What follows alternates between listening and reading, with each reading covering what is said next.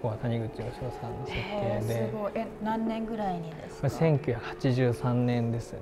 83年。40年弱の建物で。すごい。こちらの壁に立っていただくとぐるっと、はい、パノラマに見える第一展示室の壁面がすべて見える作りになっています。ぐるっとここにこうやって立って。そうですね。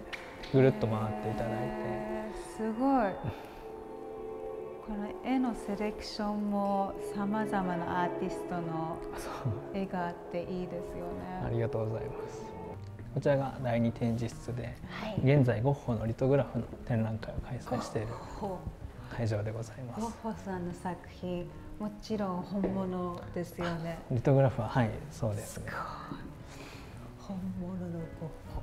でこちらがその小林秀夫さんっていうこちらにその美術館を建てる時に、はい、最初に決めたメンバーの中の一人がゴッホに関する本を書いてまして、そういう面でゴッホとゆかりの深い美術館ではあります。こちらの美術館がすごいですね。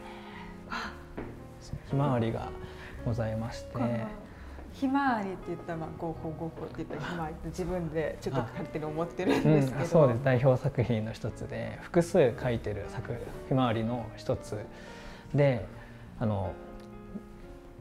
実業家の山本小彌太という方が、武者小路実篤の大ファンで、どうしても本物をプレゼントしたいという思いで2億円、当時の2億円で購入したもののこちらレプリカで、そうこちらレプリカで、美術館ができたらずっと寄贈したいと思ったんですけど、こちらができたのが1983年で、その購入したのが1920年代でして、そちらからすごいブランクが空いてて、その美術館ができたら寄贈したいと思ってたんですけど、その間にその第二次世界大戦のアメリカ軍の爆破によって消失してしまったひまわりになってますね。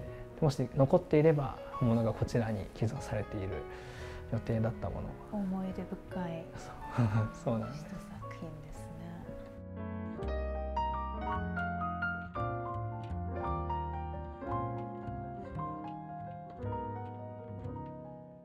こちらが安藤忠雄さんの建築で2011年にできた光の美術館でございます。